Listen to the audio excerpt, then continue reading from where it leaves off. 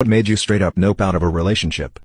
After maybe 2 years of him constantly trying to make me jealous, we temporarily had a 16 hours time difference as I was traveling home to see my grandparents. When I was asleep for maybe 7 hours, because well, it was nighttime, and I had not responded to his 50 texts. He finally said he was going to spend time with other girls for 7 hours that day. BC, that's how long I was probably going around spreading legs. Lol, I'd cry, but at that moment it was like a moment of clarity, and I just replied okay, blocked him, his family, and all his friends and just moved on. She picked me because I had the same first name, general appearance, and lived in the same area of the state as her ex-fiancé, of 2 years, that she had just been dumped by a month before we met. I felt even more offended about all of that than just being straight up rejected.